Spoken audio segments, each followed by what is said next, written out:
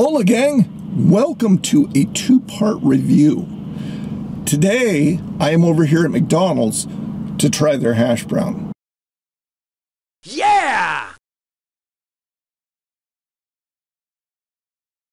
Welcome back to Old Nerd Reviews. I'm Tony, your old nerd of the day, and I do try things so you don't have to. So, yeah, this is going to be a two-parter because I found an article on Mashable the other week that said if you want the equivalent of a McDonald's hash brown at home, you can get the Aldi brand Season's Choice hash browns, and they taste just like McDonald's. And I'm gonna test that theory for you guys. So I've got a package at home, but today we're just here at McDonald's to do a quick recap on what a McDonald's hash brown actually tastes like. So let's do this first. I'm ordering through the drive-thru here on the McDonald's app. There we go.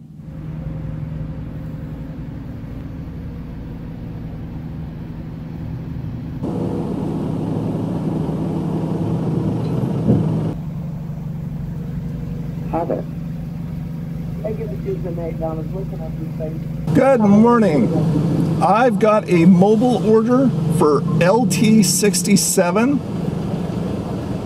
Oh, is this old? That's it. All right, go for it. All right, thank you. Stop today. Yeah, the app cuts it off at old, so I'm not old nerd here. I'm just old. Morning. And cheese, small water. No, just a hash brown. Sir, please give me just a second. Hold on. Can you hear me? Can you give me just a second? I'm trying to handle the customer at the window, please. Just a hash brown. Somebody hassling you? I'm saying you just come instantly get up there. Hello, how do you like jeez. I mean, let me handle you. I'm going back to you. Right. Here that I'm trying to be even. All right, thank you, ma'am. You too. Have a blessed one. You too. Go ahead with your order. Don't hassle people. Hi there. Yes, thank you very much. Have a blessed day.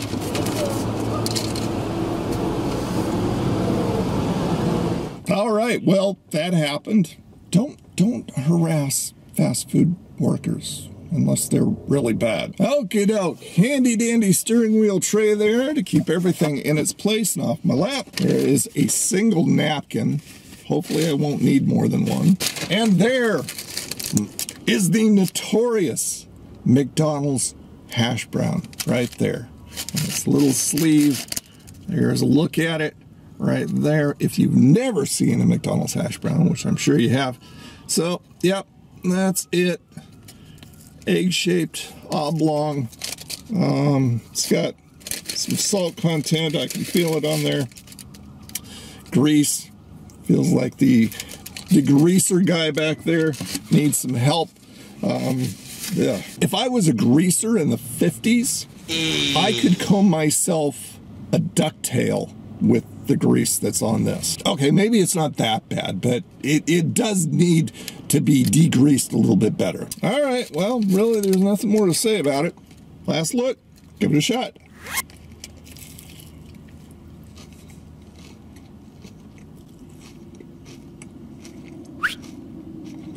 There's a look inside for you.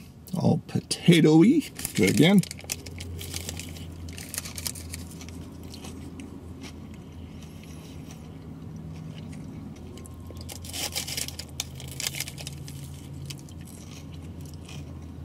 All right, one of the reasons we're doing this, before I give you the damage, is to see if all of us can get something that tastes like a McDonald's hash brown, but isn't, and it's a lot cheaper. Okay, now, fanfare, everybody.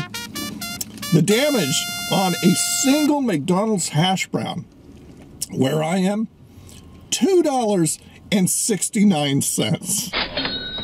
That's absolutely freaking crazy. That's stupid, stupid, stupid. I mean, you can get a burger at some places for cheaper than that. This thing should be on their $1, $2, and $3 deal menu, which, by the way, is not, there's nothing on that menu that's $1. There's nothing on that menu that's $2. Everything is over $2. So I don't see why they don't say, you know, 2 plus and 3. I guess that'd be too weird, but I mean, it's deceiving. I don't like it. Last bite. All right, let's go ahead and break this thing down.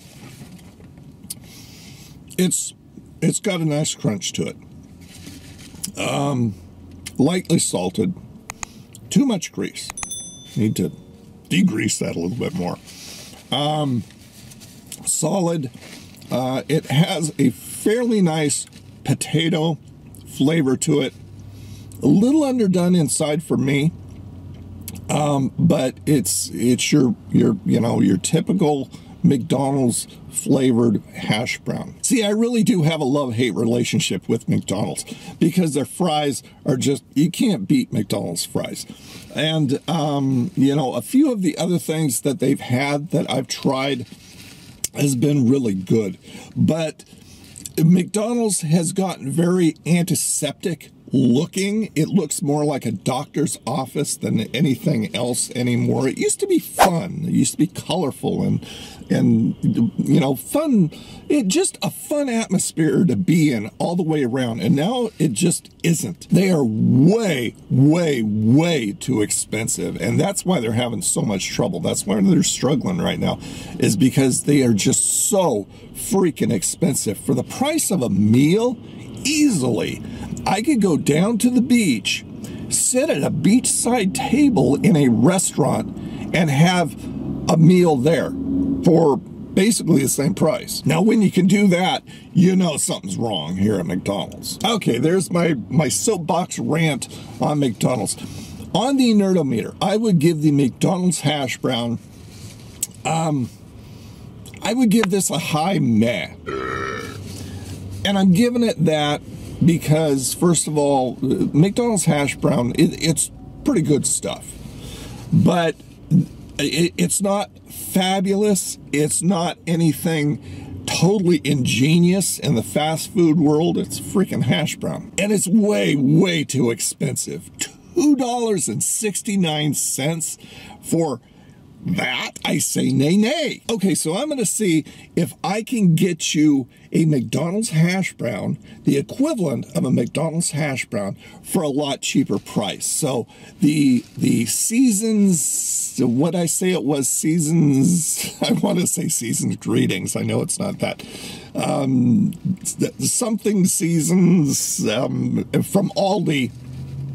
That will be on Thursday's review, so go ahead and stay tuned for that, and we'll go ahead and do it the right way. We're going to air fry these things so we can see. I mean, air frying makes everything you put in it better. It's just magic. But we're going to see if we can make a McDonald's hash brown for a lot cheaper straight from home. So stay tuned for that. All right, thank you so much for being here. Another review in the bag. Give this video a thumbs up and go ahead and subscribe if you haven't already. I really do appreciate that. It really does help out a lot. Check out all the nerdy groovy links down below in the description. If you do all that, you too can become a part of the coffee swilling Old Nerd Crony community. Okay, you guys have a freaking awesome day, and I'll talk to you again. Bye now.